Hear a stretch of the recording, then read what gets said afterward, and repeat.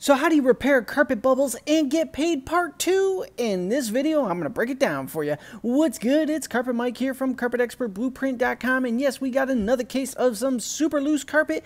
We are going to walk you through how to fix it in this one, and if you're an installer viewing this, I'm going to share with you how to get paid, but we took a slightly different approach on this deal here. So first things first, we got the wall pulled back where the bulk of the sagginess is. We're reinforcing all this tack strip with long sinker nails because we're going to use that crab stretcher to go ahead and knock it out of the park. Drag all that slack across the room and get everything tightened up. Now, when you're setting your sinker nails in, set them about, 6 to 8 inches apart from each other. Don't gap them too much because the whole purpose of them is to be sure that when you throw that crazy stretch on it, the tack strip doesn't come flying out of the ground and you got to redo everything. So you want it nice and tight, down and ready to rock, so when you pull it, it's going to hold.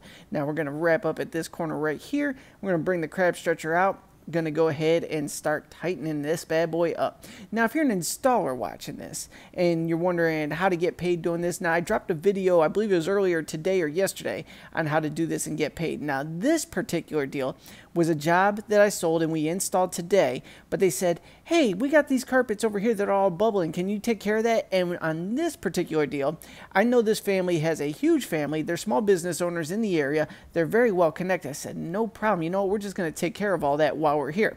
Now I easily could have tacked another $150 onto the tab, but when you go ahead and add a bonus service on top of a service you already sold the client, they're going to be loving you, you're going to be fresh in their mind, and they will absolutely put your name out to the marketplace and keep you busy. So like I said, on this particular deal, you're getting paid, but you're getting paid in referrals, and those are some of the best leads out there. Why? Because when someone tells a friend you're amazing, you don't even have to sell them when you show up. You just got to show up. And that's kind of hard for carpet guys. They don't even show up for work most times. But if you already have the good warm lead there, you just got to show up and grab that bag. You know what I'm saying? So that's how we approach this one. Any other case, you can go ahead and easily add on $100, $150 because there is a room and a hallway that we had tightened up on this deal. And we're going to break this down in a couple different segments so you know how to do repairs. But that's all there was to it.